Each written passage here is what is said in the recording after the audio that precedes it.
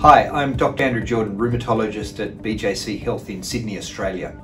Today I want to talk about a medication that rheumatologists use called Lefludamide, which goes by a brand name of Arava commonly. This medication is used in rheumatoid arthritis and psoriatic arthritis as the main indications. It comes in two different doses, 10 milligrams and 20 milligrams.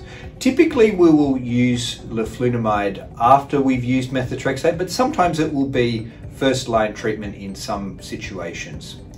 It's a tablet that is taken every day. One of the more common side effects, which can happen in about 1 in 5 people, is an upset tummy or diarrhea. This is commonly related to the dose, so it's much more common on the 20 milligrams than the 10 milligrams. I will typically start at the 10 milligram to test it out, but sometimes you can start at the higher dose.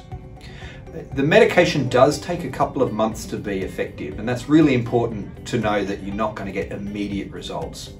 It works by adjusting your immune system, so there is a slightly increased rate of infections, more commonly upper respiratory tract infections.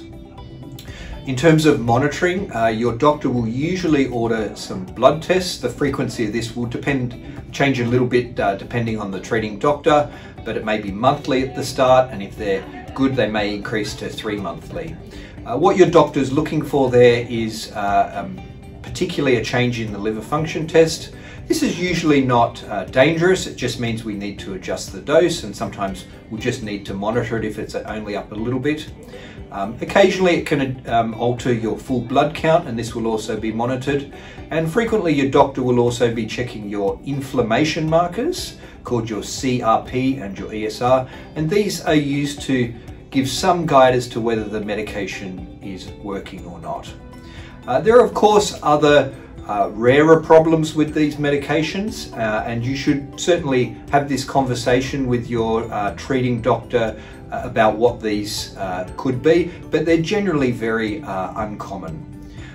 It is a useful medication. I use it quite a lot in treating rheumatoid arthritis and psoriatic arthritis, and I hope that's helped in answering some of your basic questions about this medication.